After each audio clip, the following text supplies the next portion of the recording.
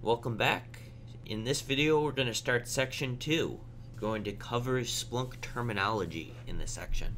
So this is going to be an important foundation for the rest of the course because many of the terms that we cover are going to be relevant to what we're going to be discussing later.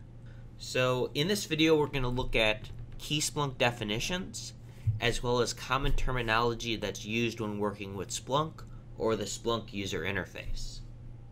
So the first thing I want to bring to your attention is the idea of the Splunk Splexicon.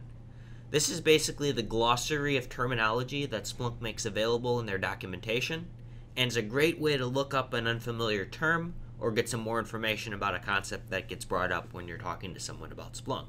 The way you get to that is just to go to docs.splunk.com/Splexicon, or you could just search for that online and it should be one of the first results. And basically this will list through everything that is a Splunk term.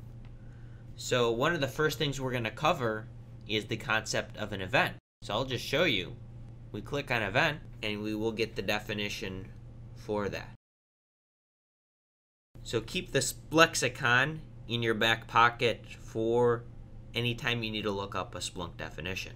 So the terms that we're going to focus on in this video are going to be events, search, report, dashboard, SPL, source type, index, field extractions, and lookup tables. So this is going to commonly revolve around using the Splunk UI and also the search interface.